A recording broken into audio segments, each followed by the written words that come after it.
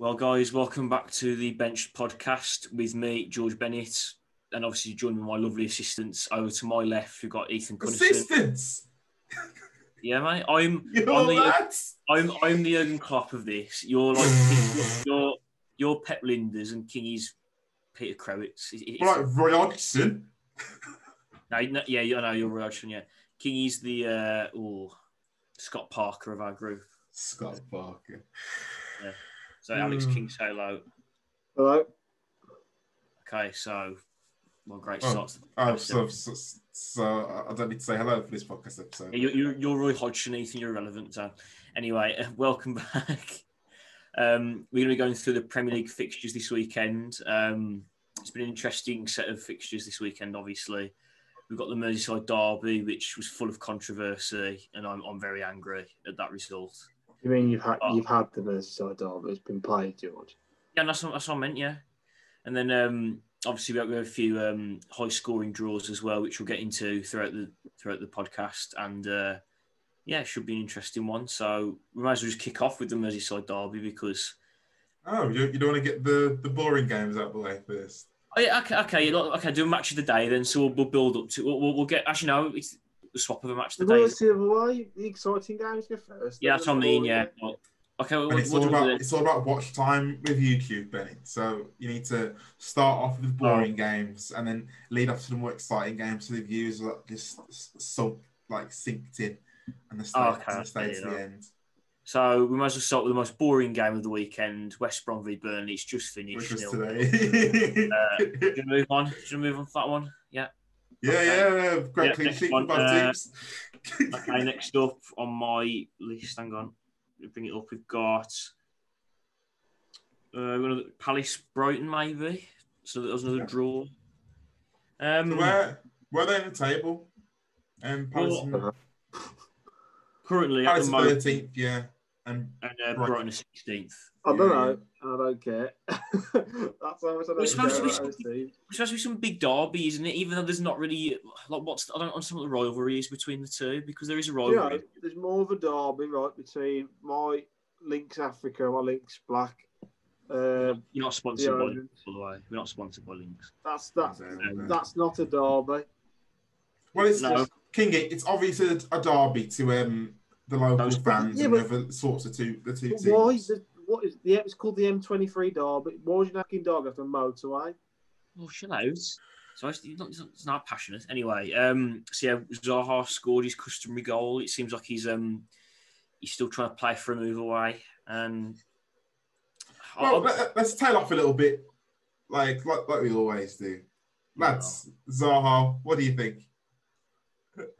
What do you think? He's a good player, or do you think he's? I don't know. Yeah, because it seems like every transfer window, if it's January or in the summer, Sky Sports, Jim White's popping up saying, "Oh, Wilfried Zaha's linked to move away."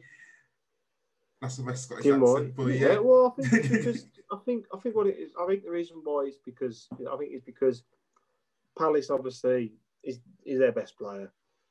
Probably, in fact, he is. Yeah. So obviously, any best player that hasn't moved for a while, you're probably thinking, well, it's probably you might as well just start talking about it, because there could be a possibility he could just go, yeah, I want to play for a bigger club. And there's been times but close, but obviously, to be fair, Palace have managed to keep him. So you've got to say it's a job well done from Palace on their terms, because to keep a player of a good quality player at the team that provides, and he's always, if they're struggling, you'd always look to him to score or make an assist for a goal. Is he a good quality player though? Yeah, I think he's a good player. He's not. Let's have a quick look at his his stats. You two can carry on talking. I'll look at Zaha's I think stats. Personally, I think he's a good player. He's a good solid player. He could probably do better under a better manager, possibly. Yeah, but at the moment, I think he's a good player. He could easily probably get into.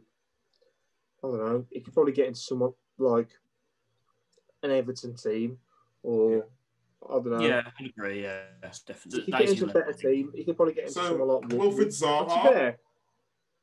I think Wolves. I think he'd be good at Wolves. I think he'd be good at understudy at Spurs, maybe like a backup to Harry Kane, maybe someone like that. Like okay. high behind him. I don't know. So whilst he's been in the Premier League, his highest scoring season in all competitions is 10 in 36 appearances, and that was in the 18-19 season for Crystal Palace. So he's had a lot of last season. He had 4 goals last season.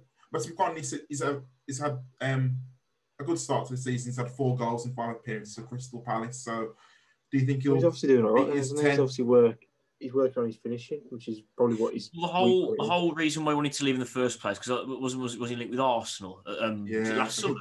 Yeah. And Everton as well. Yeah, and obviously, was it financial reason why he didn't join in the end, or was it because just Palace just held on? I don't like to just keep I think him. Palace just held on personally. Yeah. Either held on or he was just on a list of transfers that they just didn't want to go with at the end. I just think it's a shame that when we signed him, that he wasn't able to play, because after David Moyes kind of ruined him, which just really pissed me off, to be honest, because he's a player that would have done well, I think, with a better manager in charge. I think if you had someone like a Vanguard in charge before Moyes, who actually let young players come in and play, I think he could have played well along with the sides of like Rashford, Martial, and he could have had a pretty good front three there. But obviously, Moyes didn't want to play him.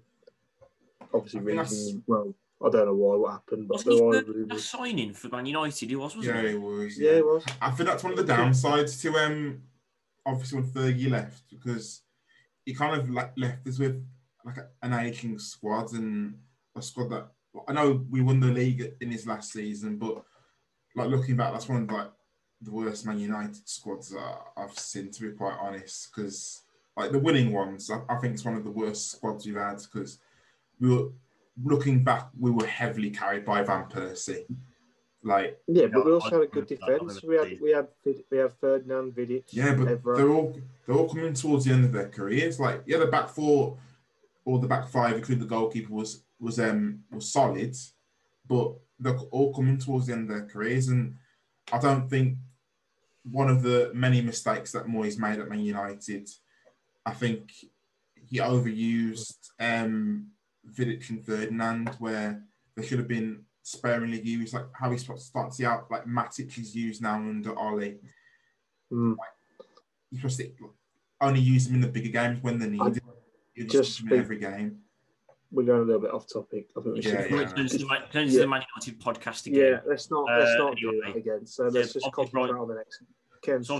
Brian scored, obviously, Alexis McAllister. He seems like quite a promising player, but we'll move on. Next game I've got now is Sheffield United and Fulham. Well, we did miss out Villa and Leicester. Do you want to go through Villa and Leicester? Obviously, that Villa continuing their 100%, the only team to have 100% record in the Premier League still. Yeah. And I was very surprised they won that. Ross Barkley scored in the last minute. Last minute, wasn't it? Yeah. A good signing for Villa at the moment. It's a good loan signing for them. Yeah. For Chelsea. It's been a crazy season. This is so far. Just shows that Aston Villa, who are almost relegated, are now second, but I think they made good business. They've done good business. Yeah, but I also think the way they stayed up last season, the last 4 games they played, they kind of built a foundation. And this, they're not going to get in the top 4, 6. They're going to struggle, but they can probably build on it and push maybe for a good mid-table finish. And then next season, if they buy well again, they could push for Europe. So, Villa, I think, can make a go in places with this, and there's obviously got a plan. They've obviously got money as well to back up their to back them up. So I think fair play. I think it's an exciting time for Villa fans, and obviously it's a shame, obviously, that for all football fans really, we can't go and watch our teams. But I think when your team's promising and playing as well as they are, I think Villa fans would really spur them on as well at the moment. So it is a shame, but obviously, all you can do now is just keep putting in performances, and Villa are doing well. But and also, I'll quickly mention Leicester. Leicester have had a bit of a tough last couple of games. When I saw them win the first 3 games, I thought Leicester could be top 4 candidates again. I still think they could be this year, but I think they need to start winning some games. I mean, to be fair, this season we've obviously, we'll touch on it later, obviously with what the injuries Liverpool have got, and obviously City as well, struggling a bit. it could be a season where an Everton or Leicester or someone like that could really spring the surprise and actually push for another title. So we all thought Leicester in 2015-16 was a fluke. Who knows? Because of this crazy times. I mean, with Leicester, at the moment they've got quite a few injury issues themselves. I mean, Solanke's now he's been ruled out for 3 months. Is it a muscle tear or?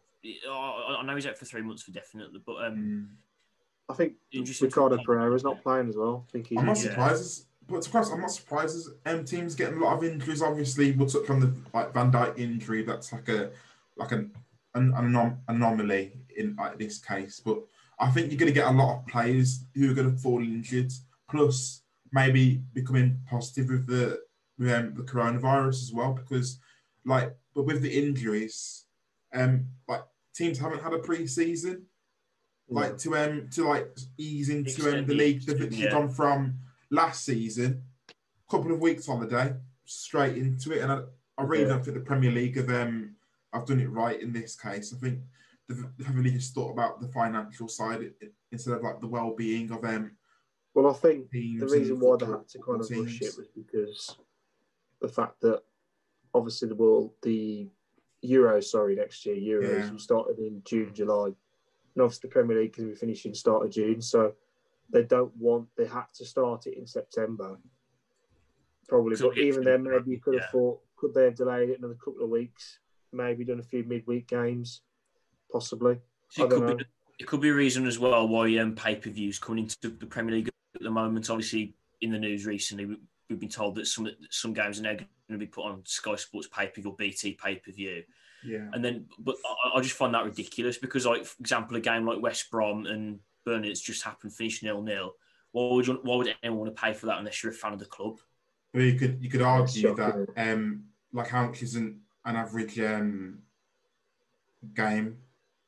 ticket to watch it live. Yeah, but the thing is, when you're paying for a ticket to go to a live game, you're getting the experience of going. Obviously, it's half the price. I mean, being part of it, very few people neutral would watch West Brom Burnley because, it just shows that something's normal that those two boring teams play 0-0. My argument is though, if you're a loyal fan, the same as because if you're paying let's say the average football ticket cost is £30 to £40. Let's say that hypothetically, you're paying half. I'm not saying it's right. For me, I think the Premier League or Sky should go the Netflix route, and you pay monthly to watch football teams, and you get so many. That's what Now TV kind of is, and that's probably what will happen in the future. Term it'll be on Netflix or Now TV, for example. Yeah. Basically, I've just paid £10 to watch Leeds versus Wolves. Now it's not. It's my choice. I thought it's a good game. I'll pay to watch it, but you get it through a day pass, so you could watch other games as well. But to make someone pay £15 to watch one game. So you could argue if it's your team and your support of that team, you didn't know that who was it? West Brom versus not West Brom. West Brom Burnley was going to be a 0-0. It could have been a 5-5. You didn't know it was going to be. But you can kind of, from the teams that are playing, you can kind of guess what the score will be from. Yeah, but you don't West Brom know. Burnley's not going to be a flying game, is it? Come on. You don't know. West Brom and Burnley probably never scored 5 goals in their fucking history. Well, never mind scoring 5 goals. I know what you're getting at, King. Yeah, I know what you mean. They're not saying this. If you're a loyal fan, why would you watch it? If you're a loyal fan, you should easily I can't say anything because I'm paid to watch it. But if you're a loyal fan, you'd pay to watch your team for whatever price, whatever team that they're playing. Simple as. Put it like this: I'm not going to be watching Liverpool Sheffield United next week, and that's on paper. I'm not paying for that. Well, I would prefer to listen to a radio. I much prefer to just get on another medium, basically. But that's your choice. So you shouldn't be blaming Sky or BT for setting the price to watch a football match because they're not. I think it'll be changed. I think it will. I think by the end of the month, I'm surprised if it's scrapped. Or it's been rumoured to be scrapped anyway. But anyway, we'll move on. We'll move on. To the next game. We'll go on to Man City Arsenal next because... Well, actually, no, sorry. We'll go on Sheffield United Fulham, sorry. We'll go there first. That was another 1-1 draw. Fulham did take the lead under Ademola Lookman, but they ended up getting kicked back by Billy Sharp penalty. So, well, Fulham missed the penalty. Mitrovic hit the bar. Oh, did he? Yeah. Yeah, everyone was going mad about it on Twitter. But fancy teams. Yeah, Mitrovic had a bad game, but yeah, it was not.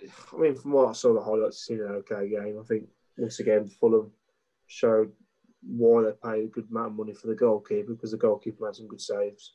Yeah. They play pretty football, but ultimately they can't seem to defend well enough to maybe do the job really. Yeah, defensively they're poor, but I think if they had because they've got a better keeper, they can be a bit more saved than they were probably a couple of seasons ago. But I can see this season now, like you've got West Brom, Burnley, Brighton, Sheffield United, Fulham this season. That's the first point. They're all going to be. I mean, Brighton probably should be okay. I think Brighton probably be okay, but I think those 4 teams that we just named below them, I think they're going to be scrapping it out.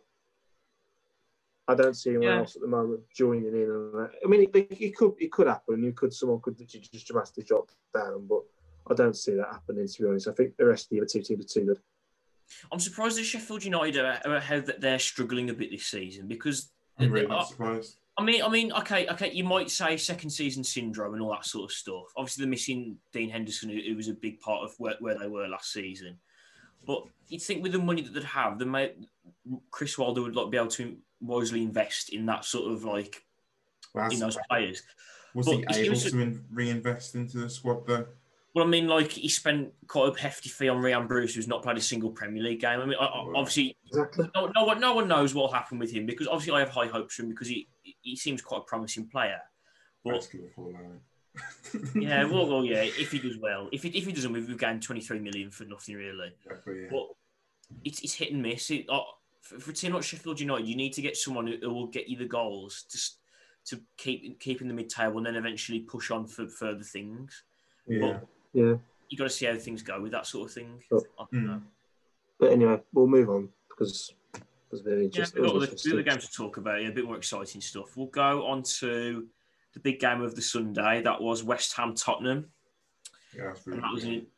Well, I mean, I saw the first 20 minutes, 25 minutes of that game. I turned it off. After 25 minutes. I thought, well, I can't be asked to watch this anymore because it's going to be a rout. And I'm already a bit murked off at Spurs after the way they battered us, so I didn't really want to see another battering. And I was out and I saw the score and I thought, that's good. I'm glad. They got pulled back. And it just proves to me that Spurs defensively still not good enough. I mean, they've got 2 good defenders. They've got Reguilon, Alderweireld's not too bad, but Davinson Sanchez, poor. Aurier, not good enough defensively. They're too attack. Like they're fullbacks. They're too attacking, and you can't. You say that with the Mourinho team either, because Mourinho's obviously known for his defensive style, but obviously he seems to be going the other way now. But we don't know, do we? Doherty, he's more attacking as well. Exactly. To defend. So you can't afford, like you see all the big teams that have 2 attacking fullbacks, like Liverpool, like Man City, like Bayern, for example. If you have 2 attacking fullbacks, you need to have a defense, or you have to have a defensive midfielder that's sole purpose part of the team is just defensive. Is to defend, the ball recycle. Exactly. Personally, what I could start seeing happening soon, I think this season, I wouldn't be surprised if Wolves or someone like that have the best defensive record. And the reason why I know they've had a bad game. Defensively, they've got 3 at the back and they've got 2 fullbacks. So if the fullbacks push forward, they've got 3 to cover. So it might start being the new way of football that you play with 3 centre backs and wing backs, because then your wing backs can push forward, and then you've got 3 centre backs then who can come round and fill in a bit. So everyone thought that was going to happen when Conte was here, and everyone cried when Conte was here, but it kind of just died out. It depends if you can suit the system and you can make it work. Like I think Wolves are trying to now. That's why I think Wolves are having a bit of a tough start of the season, because I think they've changed the way they play. Yeah, so if they can adapt to that and make it work, I think it could be a good formation to push on, and they could become, because last season they struggled to start. I mean, they've started a bit better this season, but they've still been a bit inconsistent. But if they can actually get better and develop the formation, fair enough. But going back to the game, Tottenham West Ham. The way it is, you can't really discredit West Ham from all this. I know, obviously, we can complain about Tottenham's defence and all that sort of stuff, but West Ham have been on some good form, They're proving everyone wrong. I know. Obviously, we cited them in our last podcast about their transfers and behind the scenes at the club, but it seems like they're listening to us, and obviously they're like, oh, they don't know shit, so we're gonna rally round, and then they've sorted themselves out. And obviously they're getting wins, they're getting good points against teams like Tottenham. It seems like it's going well for them at the moment. I think they all seem to be on the same side as the manager. They all seem to be on the same wavelength, so I think it's working. Signed Ben Rama the other day, so he's a quality player. I think he's a potential like Dimitri Payet impact. Yeah. And also that it seems like Thomas Souček's going to be a big part of their midfield as well, because he had quite a good game. West Ham's Marwan Fellaini. Yeah, that's what Mourinho said in his it was good. That was. I mean, is that a good thing? I don't know. I mean, well, you forget that Fellaini was quality for Everton. He was quality under Moyes. Why he brought him over. That's where he played his best football, I think, Fellaini. Not really Man United or anything. But he did a job. I mean, don't get me wrong, he had his moments at Man United. He got us a few points, don't get me wrong. He could be effective, but he wasn't a pretty player, but he was he could be very toxic kind of football, if you know what I mean. But very negative. Obviously, a bad result for Spurs, to 3-0 and drop it like that. But yeah, they need to. Right, yeah, I'll get you. They need. I mean, everyone was probably getting excited for Spurs. Oh, we could challenge for the league this season and stuff. I mean, I think anyone knows they're going to challenge for the league this season. So my statement there all the Spurs fans could point at the end of the season and go, "You're talking crap," but I don't think they're going to win the league. So I think defensively. I think once Bale's fit and like once him, Kane and Son are all like in that setup there in the front three, that'll be that'll be a scary front three. Oh yeah, I agree. There's a lot of pressure on Gareth Bale though.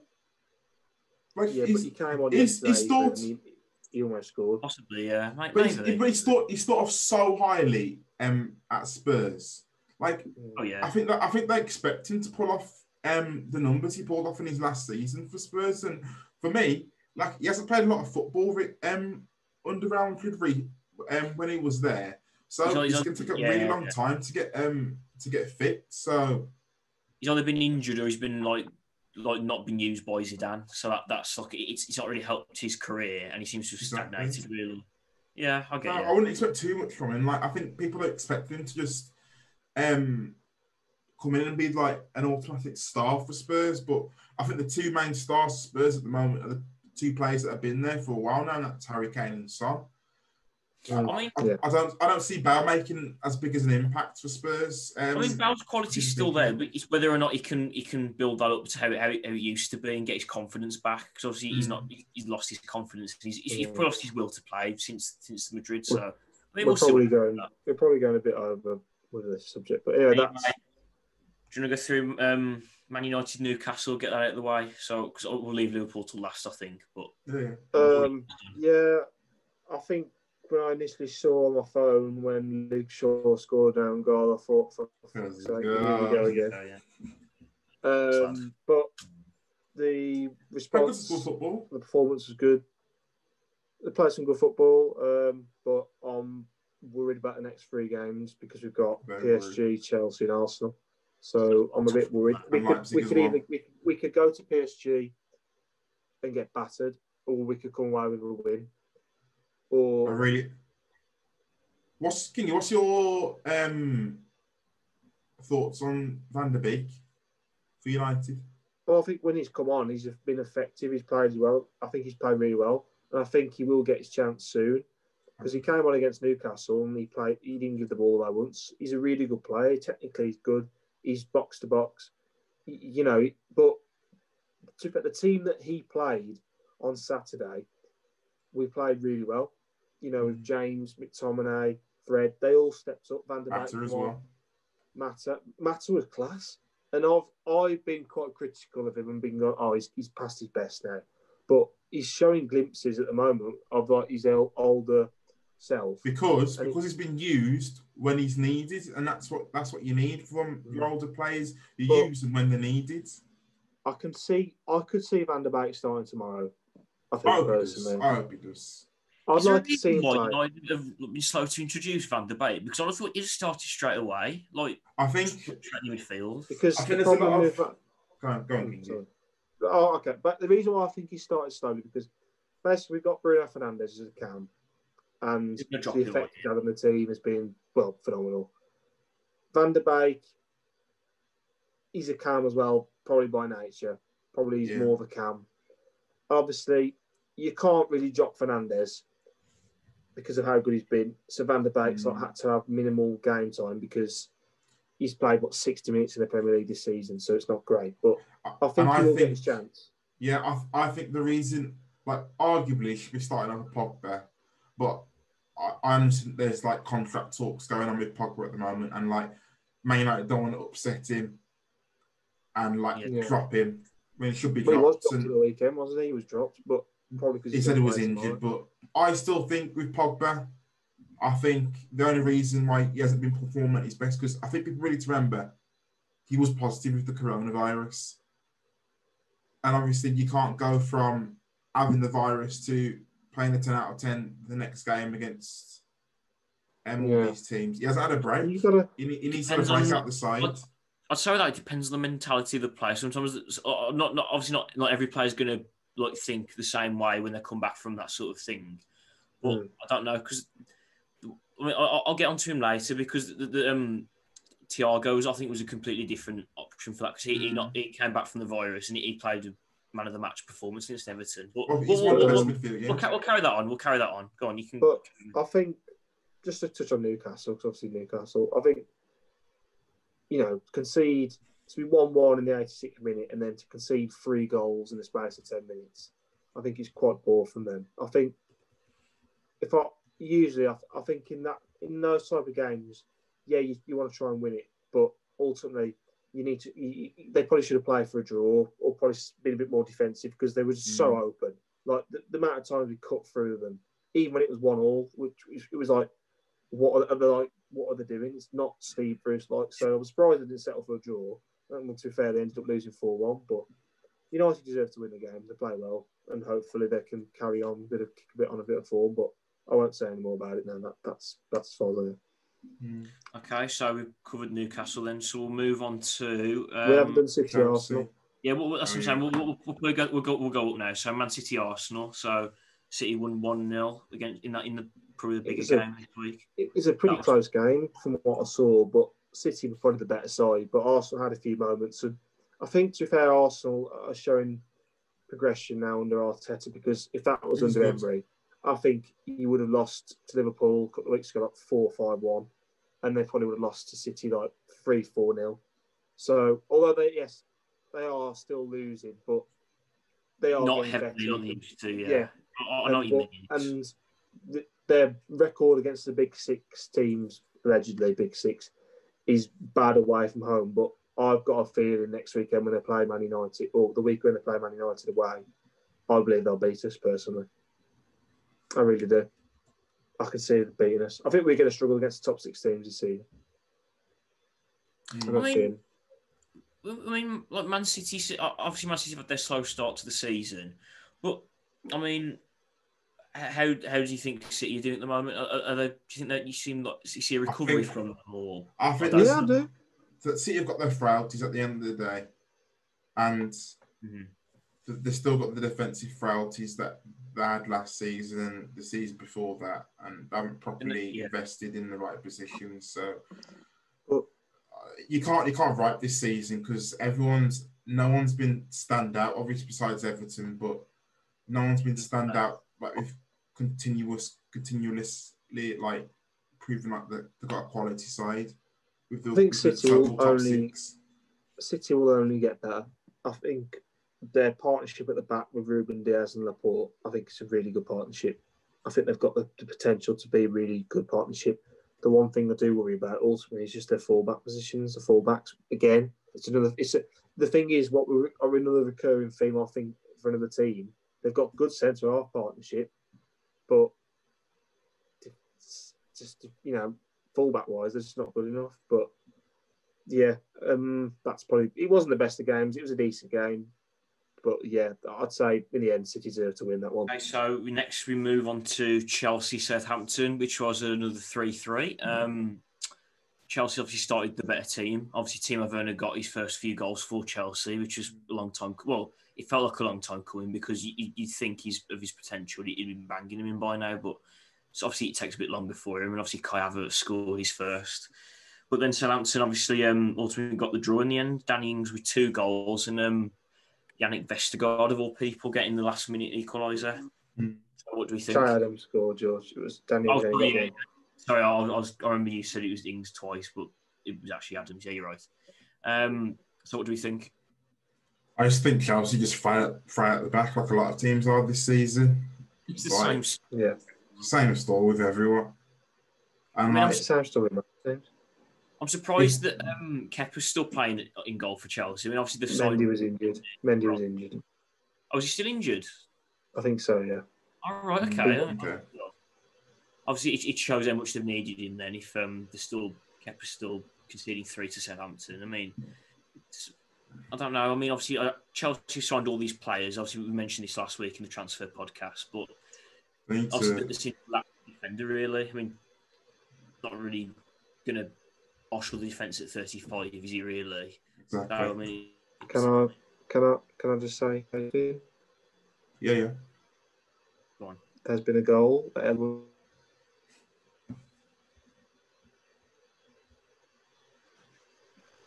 Okay, I've just said my thing then. I agree. Chelsea, I've said it before. You ain't going to win nothing with that defence. Yeah. Simple as.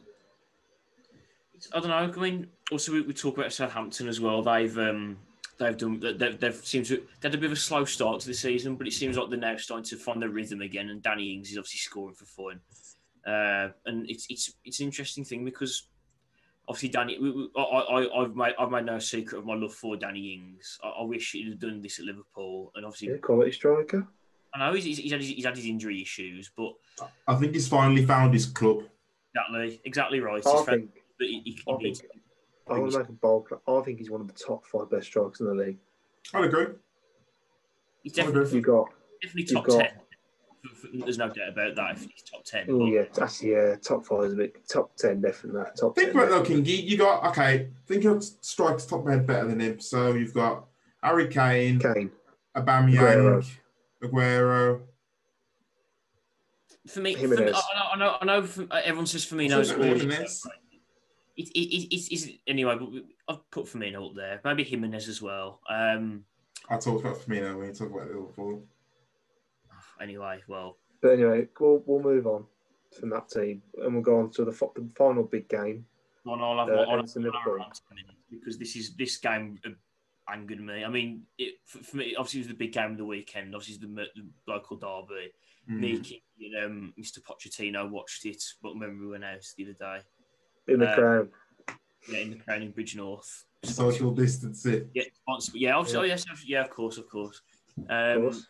Kingy and Adam found it hilarious as you'd think. But honestly, mate, I was seething. I was absolutely seething in that game. It was cruel. Obviously, for 2 reasons. One, for the Pickford challenge on Van Dijk, if that happened, if that happened in real life in the street, he'd have been arrested for it. Okay, Brett, I've seen a lot. Wait.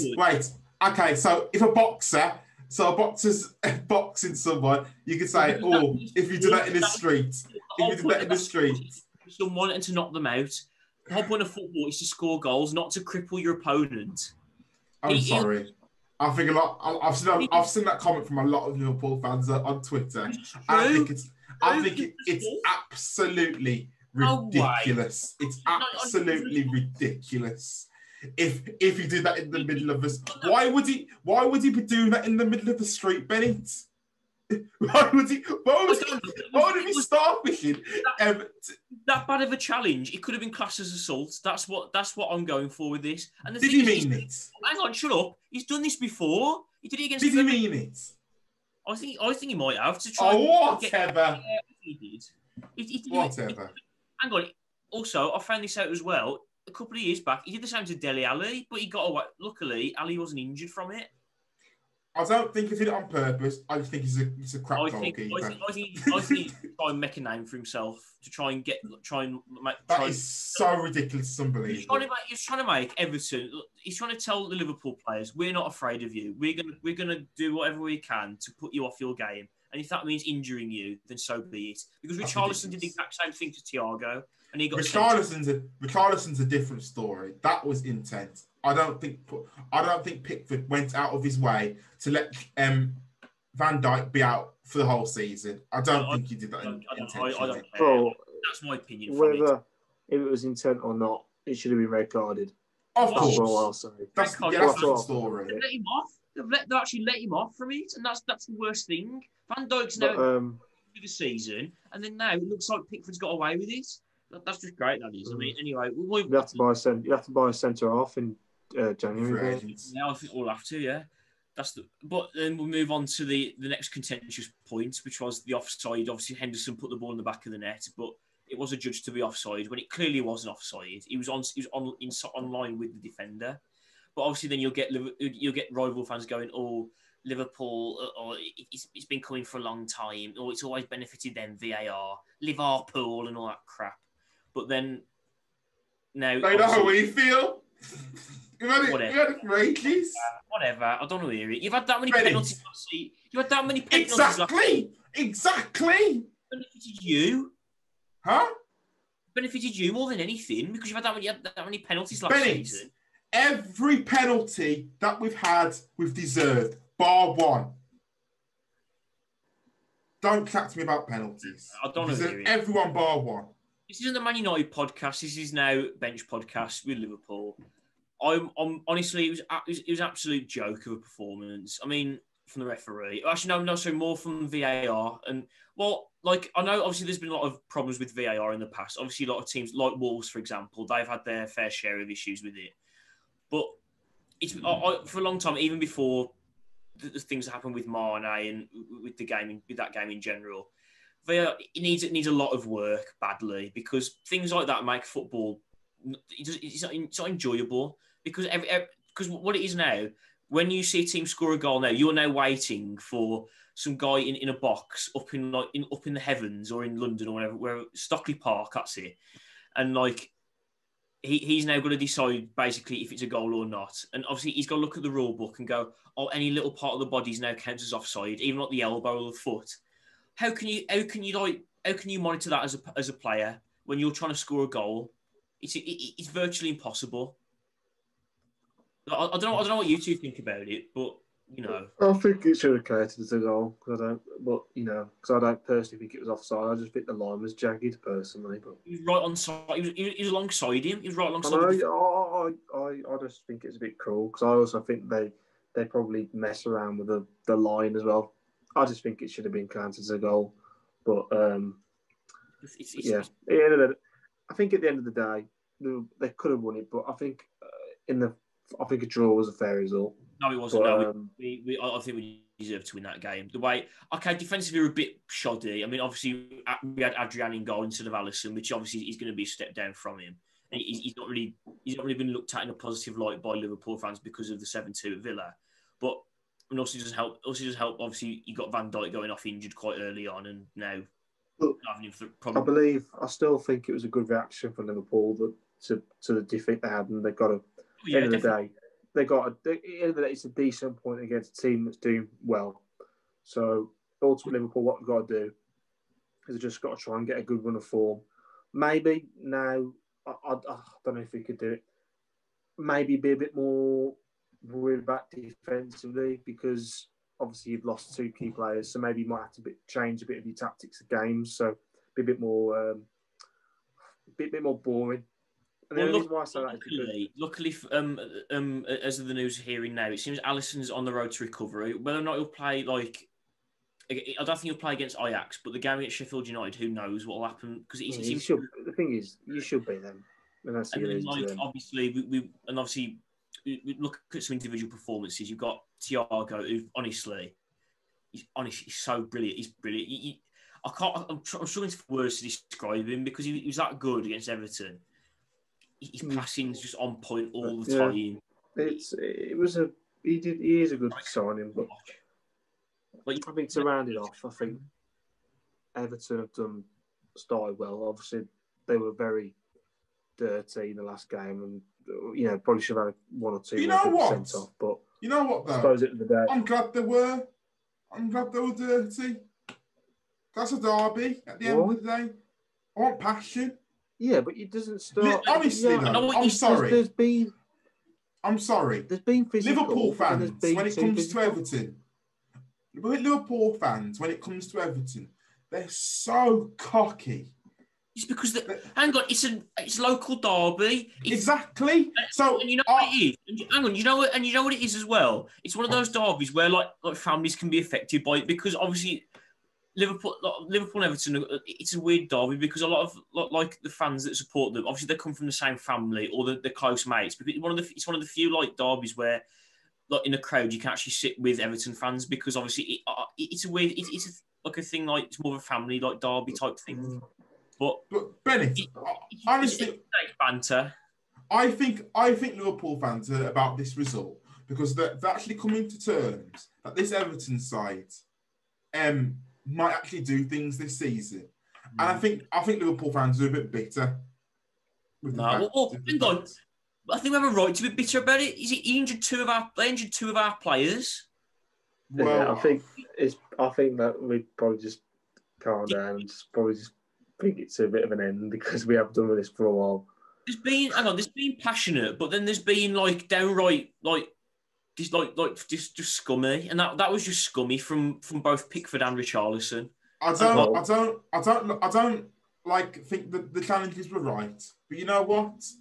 I'm glad that Everton I finally took a stance to Liverpool because Liverpool treat Everton like there's some little brother. We are the better team in Liverpool. I know you are though, but I think Everton right. stood up for themselves on the weekend, and I'm glad they did. Doesn't matter. Liverpool still finished. Even without Van Dijk, Liverpool will still finish ahead of Everton because Everton's goalkeeper Jordan Pickford is shit. That's the end of it. That's the only way to make a name for himself for Jordan Pickford, to injure a player because his goalkeeping is that shocking. I don't know how the hell is England's number 1? I don't know because he's crap and he won't win anything for Everton. Nick Pope and Dean Henderson there ready for you, who are considerably better than him, especially Dean Henderson as well. But like they continue to play Pickford. I don't know why, but whatever. That's okay. Hasn't got a clue, but that's enough of that. Anyway, it's, at the end of the day, Everton have not beaten Liverpool in a Merseyside derby for I don't know how long now. This season, I think they will. They haven't won at Anfield since the 90s, and they haven't been us in like 10, something daft like that. That's enough. Right, I'm going to calm down now because that it's probably best to just cool down and end it off. Yeah, I need to lie. Have a cup of tea and just call it off. So, George, take it away. Right. So that's the end of obviously the Premier League fixtures. Let us know in the comments what you thought of the fixtures, and obviously Wolves and Leeds are still playing at the moment. So obviously when that comes through, obviously you can give your thoughts about that in the comments too. 1-0 at the moment, still 1-0. Updating the scores, even though it'll be out by the time the score we finish by the time. Oh well. Anyway, let us know in the comments if you think Pickford's challenge was intentional or not. Yeah. Anyway, right. Go on, let George finish. So it seems like we're going to be ending the podcast now. I mean, I could talk for ages about it, but we'll leave it now before I literally blow up. So Anyway, like and subscribe, obviously, as you would normally. Spotify, we putting this on Spotify, Ethan, or? Yeah, I'll try my best. I mean, we have been slacking a bit, but we'll try and get them back on there. Obviously, on Spotify, it's another way of listening to the podcast, and we feel it can be better for some people to do that. But anyway, it's goodbye from Ethan.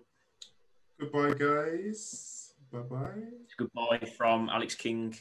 See you later, guys. It's goodbye from me, and we'll see you on the next one. Thanks.